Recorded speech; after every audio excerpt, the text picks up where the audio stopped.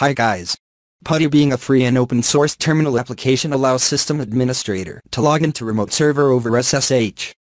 The error network error, connection refused, is one of the common PuTTY related errors that you may face while working with PuTTY. The error pops up when you try to connect to a remote server for the first time or 100th time. If you are one of those trying to diagnose connection refused error, this video will help you to resolve the error. Method 1. Disable Firewall. If you are using Windows, your antivirus or the default Windows security firewall and network protection feature may block incoming connection, resulting in connection refused error.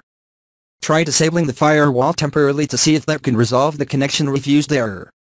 Click on Start and select Settings. Open Update and Security, and then select Windows Security. Open Firewall and Network Protection. Select Preferred Network Type and disable Windows Defender Firewall.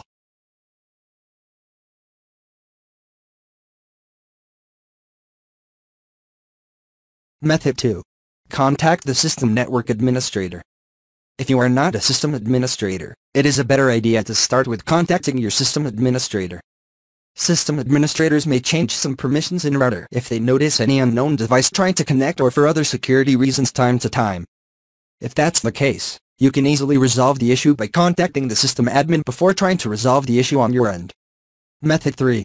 Check if SSH connection is enabled.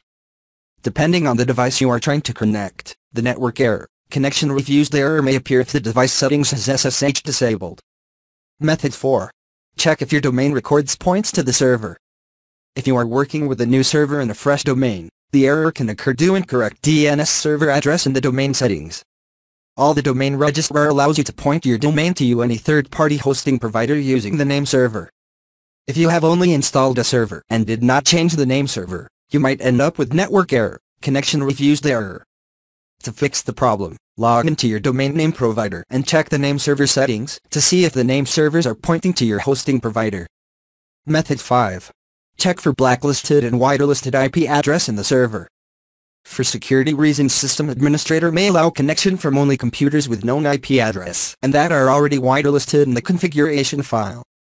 If your IP address has changed, or if you are new to the job, you probably need to ask the network admin to make an exception. The same can also happen if your IP address is blacklisted by the network admin accidentally.